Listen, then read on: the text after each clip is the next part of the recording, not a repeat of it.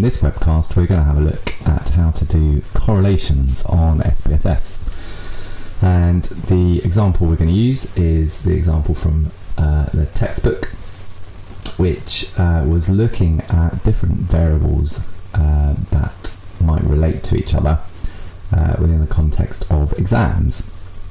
So we've got a data set which you can see on the screen, which has got various measures that relate to taking exams. So one of them is how much revision you've done. There's one that measures how anxious you are about taking exams, and there's another one which is your actual exam performance. So what we'd be predicting here is there might be some kind of relationship between how much revision you do, for example, and how well you do in the exam. In an ideal world, the more revision you do, the better you do in the exam. The other thing we might expect is some kind of relationship between anxiety and how you do in the exam, because it's reasonably well known that if you're very, very anxious about exams, you're not going to perform very well, and therefore you might do worse on your exam. So to test out whether these, or how big these relationships are, we can do a correlation. Now in SPSS, this is pretty straightforward. You've got your data laid out as they are here, so you can see, as is usually the case, each row of the data set represents a person and each column in the data set represents a variable.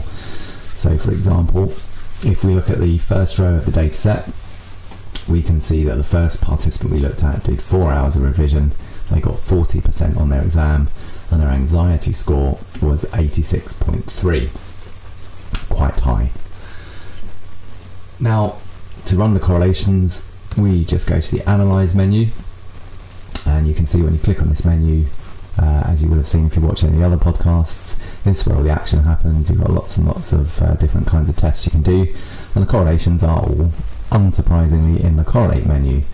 So if you go to that, and what we're looking at is correlations between two variables, and that's known as a bivariate correlation.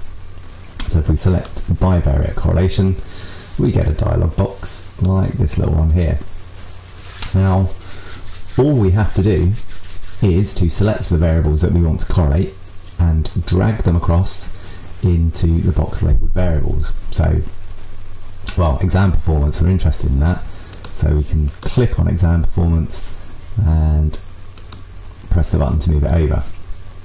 Also interested in the time spent revising, and again we can actually drag that over as well. And finally, exam anxiety. So we've got our three selected variables.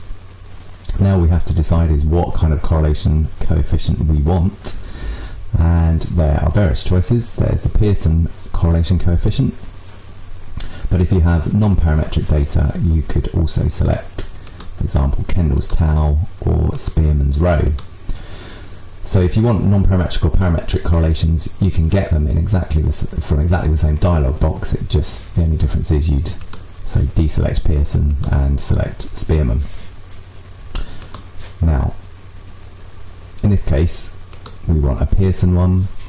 You can ask SPSS to give you one-tailed significance levels or two-tailed, and I think we'll leave that at two-tailed. If you click on options, you can ask it for some means and standard deviations of your variables. That might be useful, might not.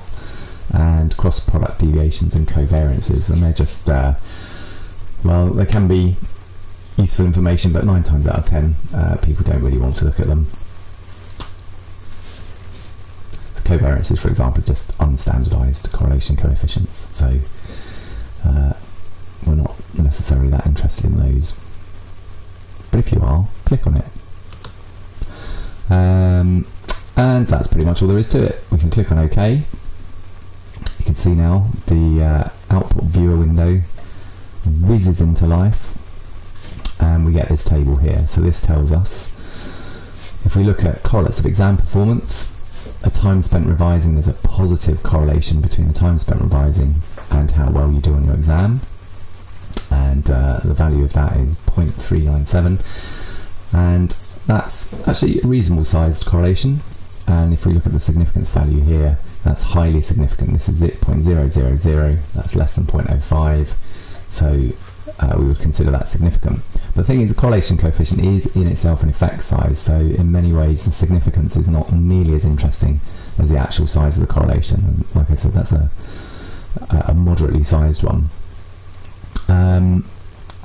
If we have a look at the correlation between how anxious you are and your exam performance, we get a negative relationship, and its value is minus 0.441. Again, this is highly significant, but it's more interesting in a way to actually just interpret the size of this correlation, which again is in the sort of moderate to large range.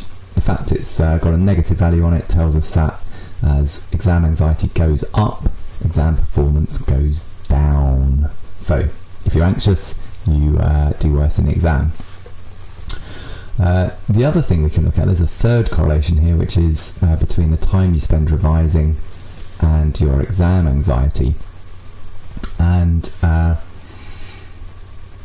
this, again, we get a value for the correlation, which is minus 0.709. Now, that's a very high correlation. It's highly significant in this case, as we can see from the significance value here. But also, we just know from the size of it that that's a really big effect. Correlation of 0.71 is very big. So this tells us that the more anxious you are, the less time you spend revising. So that's pretty much all there is to doing a correlation on SPSS. As I said, if you want a non-parametric correlation for any reason, you just select a different tick box, and the rest of the process is exactly the same.